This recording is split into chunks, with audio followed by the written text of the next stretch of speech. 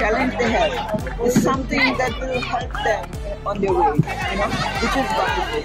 We never had this stuff before. We have to play against the wall or just do things on our own. And here they have things that really will bring the whole crowd. And you can see the whole place is full of kids running around.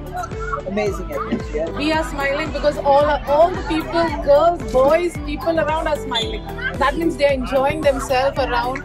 It's not only football, it's a dream to be on this pitch also. So like the ground, and especially all the different games happening. It's not about football, but yeah, quiz competitions, painting, everything around. You can go around, enjoy yourself, watch, do if you want to do. I might try one time of going home. Yeah, but it's really good. I feel happy to be around. World Cup come here for the under-17. It's something that one can only dream of at times, and then you see it happening.